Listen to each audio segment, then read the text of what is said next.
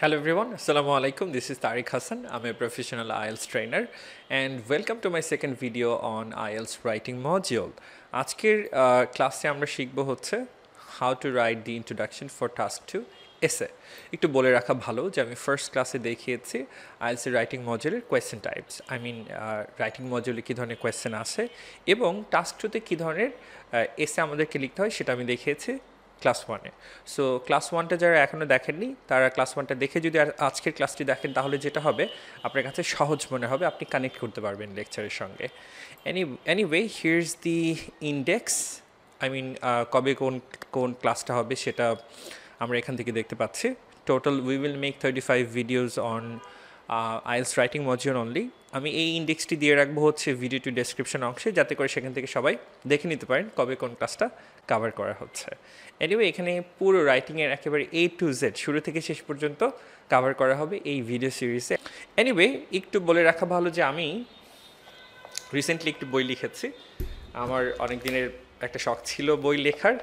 So the first book যেটা লিখেছি রাইটিংয়ের উপর, step by step IELTS writing guideline, বইটিতে আমি রাইটিংয়ের একেবারে শুরু থেকে শেষ পর্যন্ত কভার করেছি with some recent what should I say, some sample answers on some recent questions যেটা লেটলি IELTS-এ এসেছে রাইটিংয়ের কোয়েশ্চেন্সের উপর কিছু সলিউশন করা হয়েছে।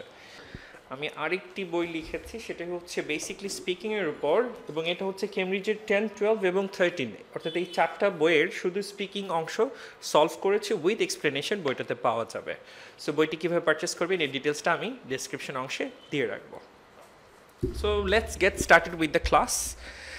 আমরা আজকে শিখতে যাচ্ছি কিভাবে ইন্ট্রোডাকশন লিখতে হবে টাস্ক 2 এসের জন্য, এবং আজকের ক্লাসে আমরা পার্টিকুলারলি শিখব হচ্ছে অ্যাগ্রি ডিসএগ্রি এসে এবং অ্যাডভান্টেজ ডিসঅ্যাডভান্টেজ এসের ক্ষেত্রে ইন্ট্রোডাকশনটা কেমন হওয়া উচিত। বাকি 4টা টাইপ যেটা আছে এসে, এটা আমি দেখাবো হচ্ছে পরের ক্লাসে, থার্ড ক্লাসে দেখাবো। এনিওয়ে, তো তাহলে চলেন আমরা দেখি। প্রথমেই দেখবো হচ্ছে আমরা অ্যাগ্রি ডিসএগ্রি এসে বা আর্গুমেন্টেটিভ এসের ক্ষেত্রে আমাদের ইন্ট্রোডাকশনটা কেমন হওয়া উচিত। Let me check if my camera is working. Yes, is working. Anyway, আমাদের স্টেপ 1-এ কাজ হচ্ছে we will paraphrase the topic or the question. Again আমরা এখন শিখছি কীভাবে অ্যাগ্রি ডিসএগ্রি বা আর্গুমেন্টেটিভ এসের ক্ষেত্রে ইন্ট্রোডাকশনটা লিখতে হয়। সো স্টেপ 1-এ আমাদের কাজ হচ্ছে we will paraphrase the topic or the question and then we will declare our position. So here step 2-তে আমাদের কাজ হচ্ছে we will declare our position, যেটাকে আমরা অনেকেই thesis statement নামেও চিনে থাকি। তো বেটার হয় আমরা যদি একটি কোয়েশ্চেন নিয়ে সেটা করে ফেলি তাহলে আমাদের জন্য সহজ হবে। So here's a question for us. Although more and more people, আমার সঙ্গে সবাই পড়ে ফেলেন, although more and more people read news on the internet, newspaper will remain the most important source of news. Do you agree or disagree with this statement? So আমাদের প্রথমেই কাজ হচ্ছে we will paraphrase the topic. So paraphrase বলতে কী বোঝায়, although আমরা অনেকেই জানি, but যারা জানেন না তাদের জন্য বলছি। প্যারাফ্রেজ মিন করছে হচ্ছে যে আমরা যে কোয়েশ্চেনটা দেওয়া থাকবে এই কোয়েশ্চেনের ওভারঅল অর্থগত বা অবজেক্টিভ কোনো পরিবর্তন করব না, শুধুমাত্র কিছু সিনোনিম দিয়ে এর কিছু ওয়ার্ড পরিবর্তন করব। চাইলে সেন্টেন্স স্ট্রাকচারও একটু এদিক সেদিক বা পরিবর্তন করে নিতে পারি। যেমন এই ক্ষেত্রে আমরা কিছু ওয়ার্ড পরিবর্তন করব with their appropriate synonyms, সেটা মাথায় রাখতে হবে। যেমন more and more people। So এই ফ্রেজটাকে যদি আমরা চেঞ্জ করতে চাই, অর্থাৎ আমরা এর জন্য একটা ভালো সিনোনিম ইউজ করবো। আমরা কি লিখতে পারি? সো আমি আপনাদেরকে 5 to 10 সেকেন্ড সময় দিচ্ছি, একটু ভাবুন তো মোর অ্যান্ড মোর পিপলের জন্য কোন সিনোনিমটা ভালো হতে পারে বা কোন ওয়ার্ড বা ফ্রেজ চয়েসটা ভালো হতে পারে। ওকে, টাইমস আপ। আমি জানি অনেকের মাথায় যে অ্যান্সারগুলো আসবে সেটা হচ্ছে maximum people, a lot of people বা হিউজ নাম্বার অফ পিপল, এরকমটাই ভাববেন, বা মেজরিটি অফ পিপল, এরকমটাই আমি জানি যে আমাদের মাথায় আসছে এর সিনোনিম হিসেবে। In fact those are correct but not very unique, this are very common. আর এক্ষেত্রে IELTS-এর পরামর্শ হচ্ছে বা আমাদের পরামর্শ হচ্ছে try to use unique words, unique vocabularies. আসলে ইউনিক বলতে মানে মিন করা হচ্ছে যে আমরা একটু আনকমন ভোকাবুলারি ইউজ করব, যেগুলো এক্সট্রিমলি কমন সেগুলো অ্যাভয়েড করার চেষ্টা করবো। Very simple. সো সেই ক্ষেত্রে আমরা কি বলতে পারি মোর অ্যান্ড মোর পিপলের জন্য? সেই ক্ষেত্রে আমরা বলতে পারি আ number of a growing number of people, অথবা আমরা বলতে পারি an increasing number of people. Sorry, এরপর হচ্ছে অন দি ইন্টারনেট। আমরা অন দি ইন্টারনেটকে কীভাবে চেঞ্জ করতে পারি? আমরা বলতে পারি online most important source of news, যে অংশটা ছিল most important source of news, আমরা কীভাবে চেঞ্জ করতে পারি এই অংশ? আমরা এই অংশে বলতে পারি primary source of news. Most important source of news মানেই হচ্ছে primary source of news. Well, আমাদের সিনিয়মগুলো নেওয়া হয়ে গেছে, এখন আমরা প্যারাফ্রেজ করে ফেলবো। ঠিক আছে, কোয়েশ্চেন পার্টটিকে প্যারাফ্রেজ করে ফেলবো। So let's start paraphrasing the question part. আপনারা সবাই এখান থেকে এই পর্যন্ত একটানে পড়ে ফেলবেন, পড়ে ফেলেন আমার সঙ্গে। আর growing number of people read news online, এই যে প্রথম অংশটাকে প্যারাফ্রেজ করেছে। More and people, all the more and more people read news on the internet.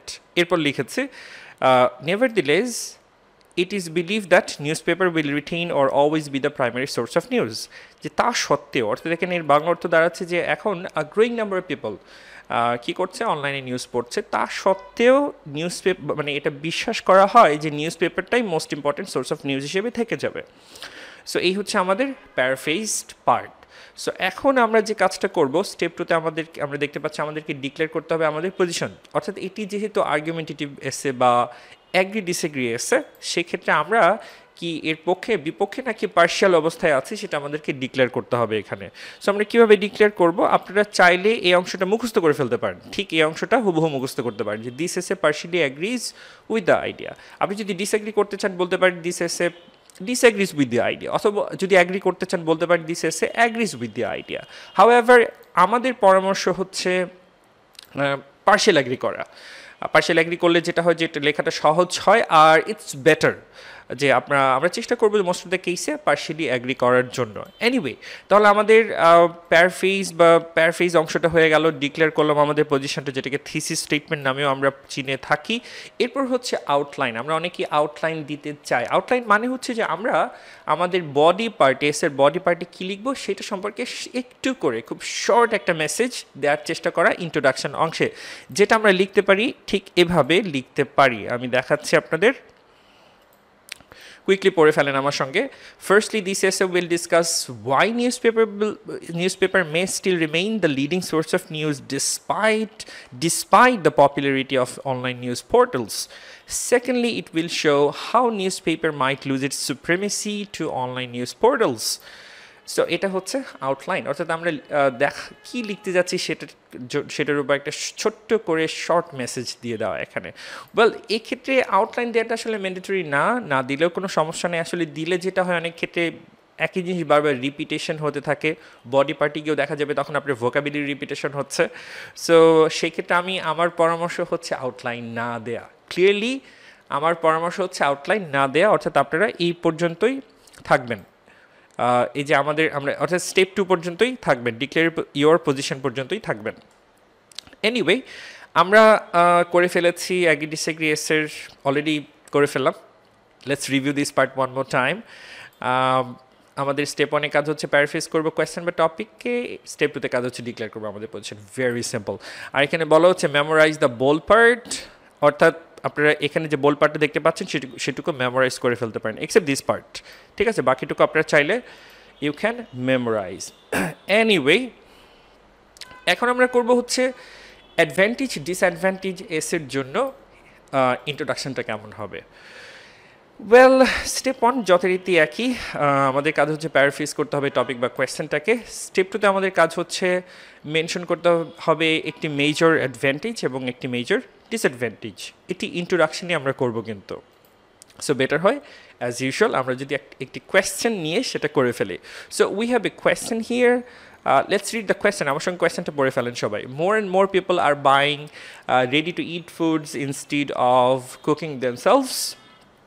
Does this development has more advantages or more disadvantages?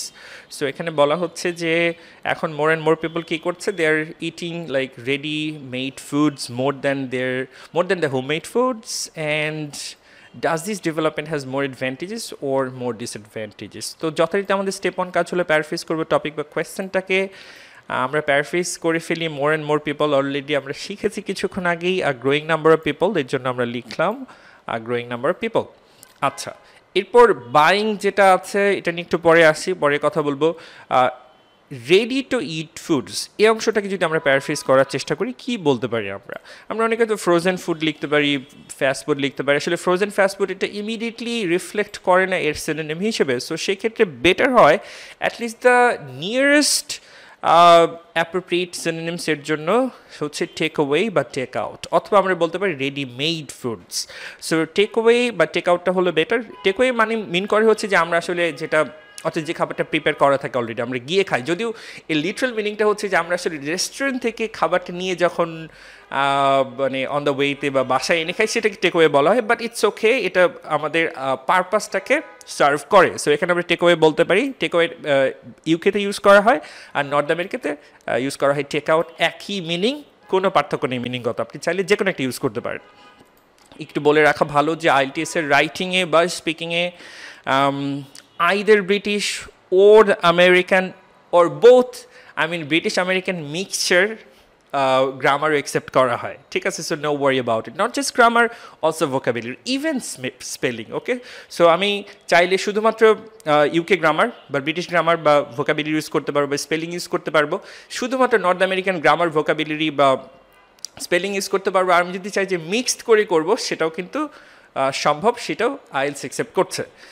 Anyway, so আমরা এখন যেটা করব সেটা হচ্ছে এই কোয়েশ্চেনটা করে ফেলবো, সরি। সেটা হচ্ছে কোয়েশ্চেনটা আমাদের আবার একটু পড়ে নিই। More and more people R buying ready to it foods instead of cooking themselves. Does this development has more advantage or more disadvantage? Well, তাহলে আমরা এই অংশটুকুন প্যারাফ্রেজ করে ফেললাম। It is believed that a growing number of people consume takeaway meals rather than preparing themselves. এখন আমরা যেটা করব সেটা হচ্ছে we will mention a major advantage and a major disadvantage. তো আমরা কাজটা কিভাবে করব, আমি আপনাদেরকে একটা স্ট্রাকচার দেখাচ্ছি। এই স্ট্রাকচারটা ফলো করলে আপনাদের জন্য লেখাটা সহজ হবে। So just give me a second. আচ্ছা, আমরা এই স্ট্রাকচারটা ফলো করব যখন একটা মেজর অ্যাডভান্টেজ এবং একটি মেজর ডিসঅ্যাডভান্টেজ দেবো তখন। তো আমরা শুরু করবো ওয়ান অফ দি দিয়ে। ওয়ান অফ দি মোস্ট, আমরা অনেকেই বলি important, one of the most important বলি, but the important word is very common. এই জন্য আমরা চেষ্টা করব একটু ভালো ভালো সিনোনিম বা ভোকাব ইউজ করতে। So in that case we can say one of the most noticeable বলতে পারি, প্রাইম বলতে পারি, রিমার্কেবল বলতে পারি।